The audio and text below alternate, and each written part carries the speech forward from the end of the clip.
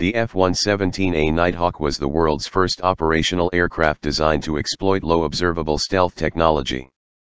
This precision strike aircraft could penetrate high-threat airspace and use laser-guided weapons against critical targets undetected by enemy radars. Developed in the 1970s, the diamond-shaped aircraft was so secret that Nevada folklore labeled it as a UFO.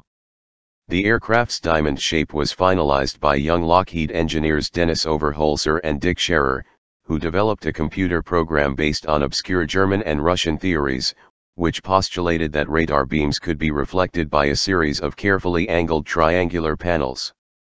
The computer program had revealed that a diamond-shaped aircraft would be 1,000 times less visible than any other aircraft ever created at Lockheed.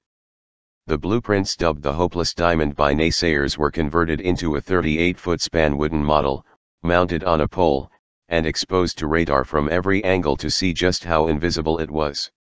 Early tests showed the model registered no bigger than an ordinary marble, and was thus nearly impossible to detect.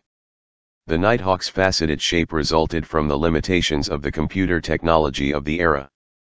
Later supercomputers made it possible for subsequent aircraft like the B-2 bomber to use curved surfaces while maintaining stealth.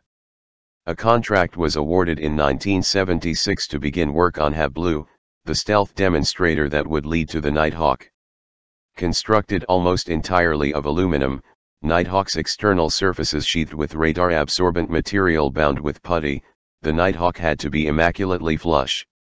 Even the slightest crack or unfastened screw would make it visible to enemy radar.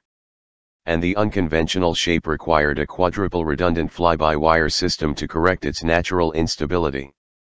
Among the penalties for stealth are lower engine thrust due to losses in the inlet and outlet, a very low wing aspect ratio, and a high 50 degrees sweep angle needed to deflect incoming radar waves to the sides. With these design considerations and no afterburner, the F-117 speeds were limited to up to 684 miles per hour. To further increase stealthiness, the F-117 carried no onboard radar, as the radar signals gives off position of the aircraft. The aircraft is equipped with sophisticated navigation and attack systems integrated into a digital avionics suite. Targets are acquired through the nose and bottom-mounted forward-looking infrared system. The single-seat twin-engine aircraft weighing 52,500 pounds was powered by two non-afterburning General Electric F404 turbofan engines. It could carry up to 5,000 pounds of assorted internal stores in its two internal weapon bays. The Nighthawk first flew in June 18, 1981. The fleet achieved initial operating capability 2 years later in October 1983. It flew combat missions against Panama, Serbia, Afghanistan, and twice against Iraq.